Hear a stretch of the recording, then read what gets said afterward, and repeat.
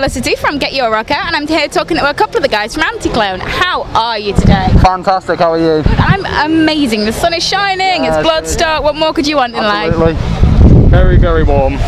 You must be so sweaty right now. Oh, you know nothing. We've touched all the makeup up since we came off stage, so we're not looking like drippy, melty Wookiees, effectively.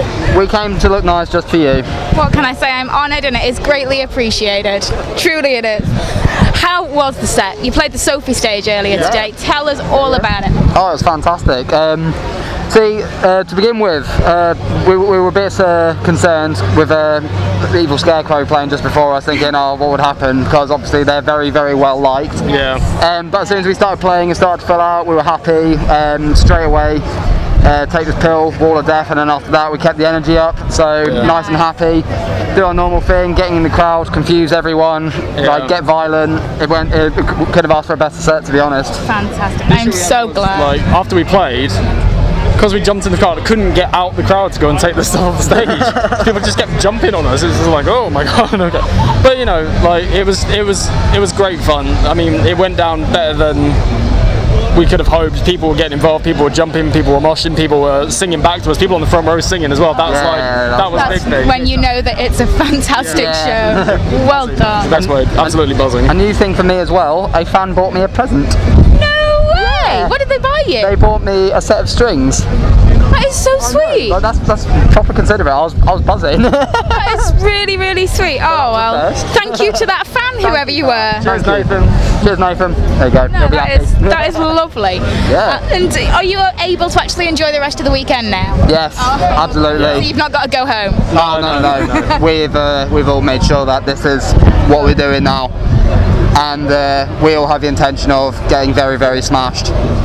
But you're going to get changed before that, right? Oh, yeah, of course. I mean, like, I can't like try and drink a beer for that. It just doesn't work. Yeah. Oh no, I can do it. And also the sweat factor. Like, I mean, I'm really, really quite hot at the moment, and so I can't even begin to imagine how bad you guys are feeling.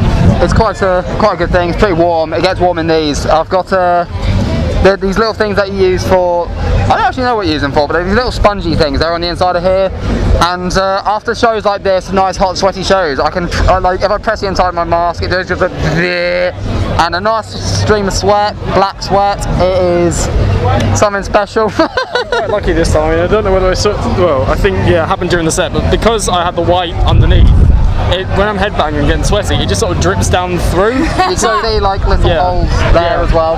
So it comes through. I'll show the camera your little holes. Yeah, so when I tilt my mask, when I'm on stage, this white just sort of paste comes out and just sort of coats it. It looks like I've just been sick on myself. It's charming. Yeah. That's what you want in life, right? Yeah. I mean, if you're going to go for it, you got to go for it. May as well just do it full on, yeah. So awesome. And yeah, you have recently released your album as well. Yeah, and what I can see, it's been really, really, really well taken so far. Yeah, we've had fantastic response to it. I mean, we managed to get it thanks to our PR guy Rob, who is quite possibly the greatest man in the world. Oh yeah, we love him. Love him. He's the best person I've ever met, I think. Thanks, Rob. But he didn't tell us to say that either, so there you go. So Root of Man, we've managed to get that everywhere. We've had tons of good reviews on it. So Hammer, Kerrang. Yeah, gotten the decent ones as well. So it went fantastically. It's just the whole process of obviously like the album coming out and now we're here. It's just been really enjoyable.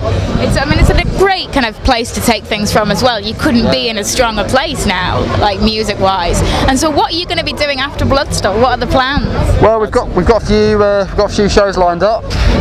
We've got a few that are sort of like currently in the works, not set in concrete. We'll probably just carry on sort of playing out what we got from the Root of Man, just doing what we do. Gigs, right? Gigs, we've got some secret stuff as well that we can't say. But you can't tell us about until after the weekend, right? Well, no, probably not for a little while yet, but it's pretty cool. Like, massive teasers. Yeah, we're being teasers. Yeah, but no, it is. We've got some really cool shows coming up. Well, I really, really can't wait to see what you guys do next. It's going to be brilliant to see. And I can't thank you enough for taking the time to chat. No, thank you very much. Thanks for having us. Pleasure was ours. Thank you very much. Yeah, and I'll see you in the bar later. Yeah, see you later. Thank you very much.